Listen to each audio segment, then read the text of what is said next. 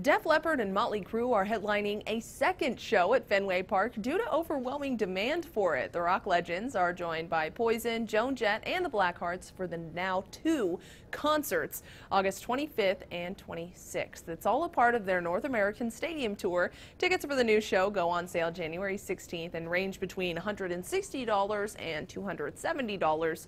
Maroon 5, James Taylor, Green Day, and Billy Joel also have shows scheduled for the iconic ballpark this summer. Katie Johnston for WBZ News.